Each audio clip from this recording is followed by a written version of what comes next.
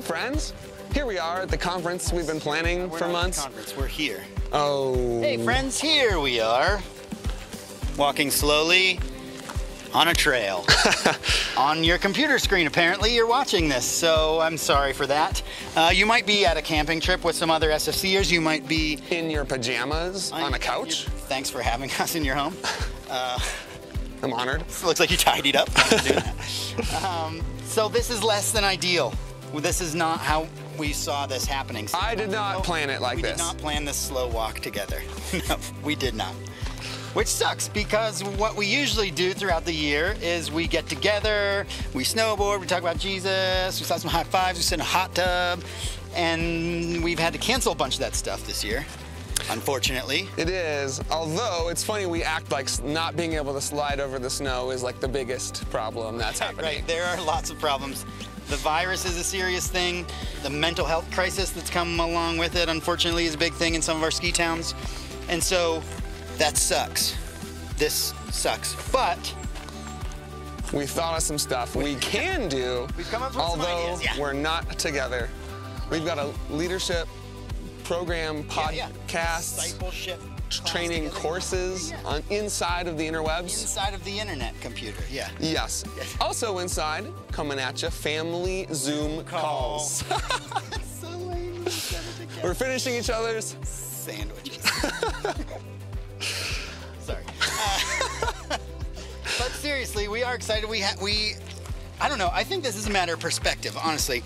This, cue Josh's rant. Oh, go ahead. Cue Josh happy rant. This is a matter of perspective, because you can either be a sort of staunch traditionalist and say, this sucks, we can't do it the way I've always done it this way, and so we can get upset. Or we can be the clever, young, entrepreneurial opportunists and say, hey, look, we can be creative and do some new things in our community. We can be creative and get after it together, right? And we think that even though we're not personally together, slapping high fives, hugging, shredding, we still think we're better together. And that's the challenge. Stay together, even if it's over the interwebs. Yeah, and we've also thought of some opportunities that are maybe unique to this season. Right, you are, Randy. That it does bring. Yeah, one of them is mountaintop services. It's kind of a classic model, but actually meeting together on the top of a mountain with your buff over your face, your baklava, donning your baklava. It may be the most legitimate opportunity you have to meet and worship the Lord. You're outside. You could be distanced however you want. Yeah. There's also trailheads on the backcountry scene. Remember the guys from Utah cooking bacon? Yeah, bacon on the trailhead. Everybody likes bacon. Everyone likes bacon. Outside and bacon. Outside, bacon. And you can still do that. Even as a shred kid. I'm a dirty rat and rail kid, and even I picked up a splitboard and a snurfer. And get out there and do the thing. The thing is, the dirty, rotten rail kids can still be dirty, rotten rail kids. They can. That's true. You can still get out and shred some handrails. Handrails, urban spots. So there are opportunities. Yes. Any other opportunities? I'm glad you asked. So one of the things that we've been talking about at the SFC support office, since we haven't been able to travel, we've been sitting around just talking the whole time, planning, scheming. We've got these goals we've been talking about to keep stability in our organization. We've got this picture, this sort of triangular pyramid picture, and it's 3 points. Higher, we're going higher together. We're talking about Jesus together. We're doing discipleship stuff together. We're going deeper, so we're challenging guys to go deeper in their local communities since everybody's sort of stuck at home.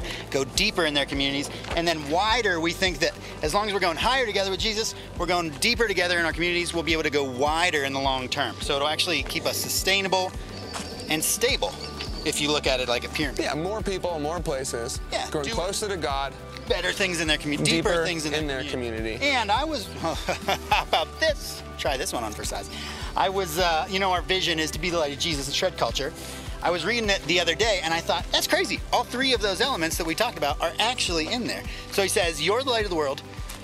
Let your light shine before all men, wider, so that they may see your good deeds, the thing you're doing deeper in your community, and give glory to God in heaven, higher.